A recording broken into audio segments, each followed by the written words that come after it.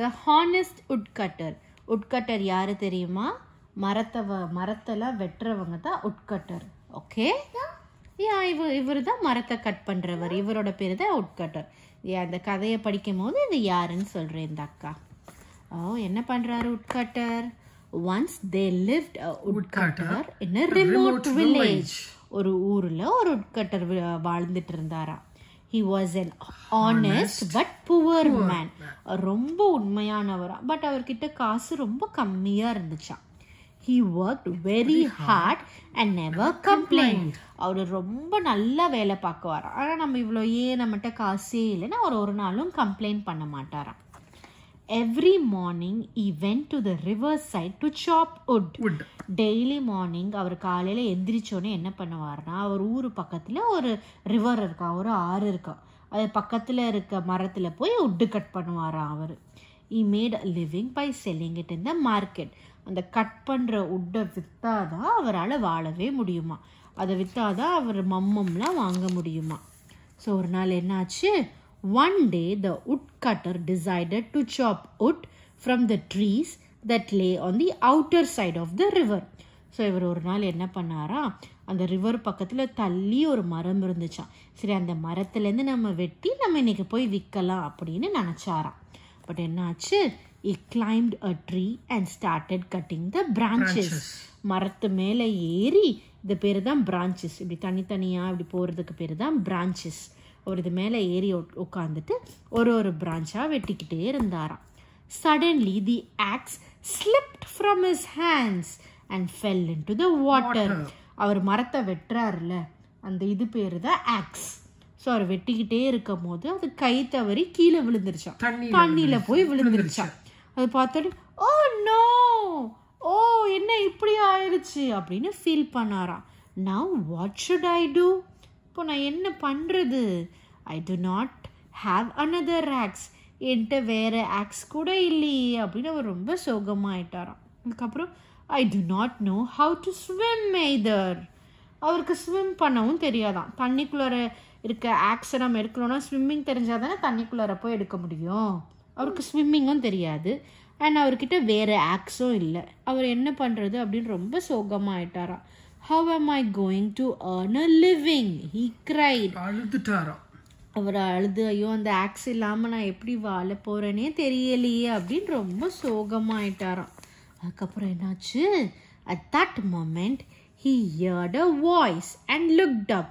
அப்போ தான் எங்கேருந்தோ அவருக்கு ஒரு குரல் கேட்டுச்சான். எங்கே அந்த குரல் வருது அப்படின்னு மேலே பார்த்தாராம். He saw a beautiful fairy standing on the river bank. Angel மாதிரி. ஒரு ஏஞ்சல். தண்ணிலேருந்து இந்த ஏஞ்சல் இந்த அக்காவை அவர் பார்த்தாராம். She was dressed in pink and sparkled like the sun. அவங்க பிங்க் கலரில் ட்ரெஸ் போட்டிருந்தாங்களாம். அப்புறம் சன் மாதிரி ரொம்ப பிரைட்டாக இருந்தாங்களாம். But she said, do not be afraid, Mr. Woodcutter. பயப்படாதீங்க woodcutter. Do not be afraid. afraidனா பயப்படுறது.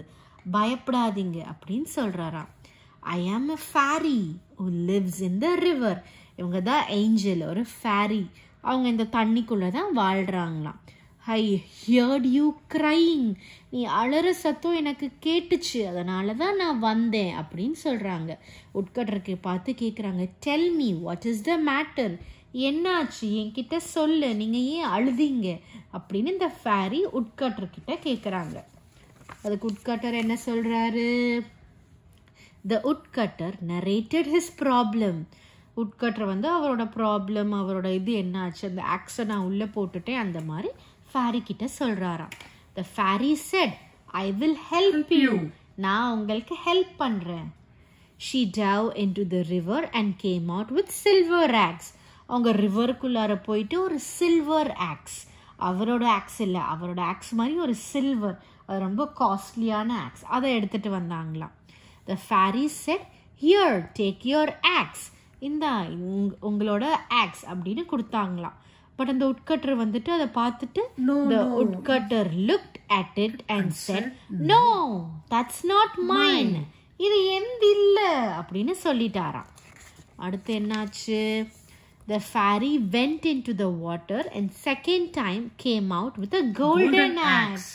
திருப்பி அது அவர் இல்லைன்னு சொல்லிட்டார்ல, அந்த சில்வர் ஆக்ஸ் அவரது இல்லைன்னு சொல்லிட்டார்ல, அதனால் அவங்க திருப்பி தண்ணிக்குள்ளார போயிட்டு நெக்ஸ்ட் டைம் வரும்போது ஒரு கோல்டன் ஆக்ஸ் எடுத்துகிட்டு வந்துட்டாங்க. கோல்டுனா உண்மையான கோல்டு, நம்ம கோல்டு செயின்லாம் போடுறோம்ல அந்த கோல்டில் ஆன ஆக்ஸ், அது ரொம்ப காஸ்ட்லி. திருப்பி இந்த உட்கட்டர் கிட்ட கேட்டாங்களாம். த உட்கட்டர் repeated, no no that is not mine, that is not mine சொல்றாங்க. no no அது எந்த இல்ல அப்படின்னு திருப்பி அந்த உட்கட்டர் சொல்றாராம். அதுக்கப்புறம் the third time the fairy went into the water and came out with an ordinary iron wax. So அது அவரது இல்லைன்னு சொல்லி திருப்பி ஃபேரி தண்ணிக்குள்ளார போய் அவரோட உட்டன் ஆக்ஸை எடுத்துட்டு வந்துட்டாங்க. அதை பார்த்த உட்கட்டர், the woodcutter was happy.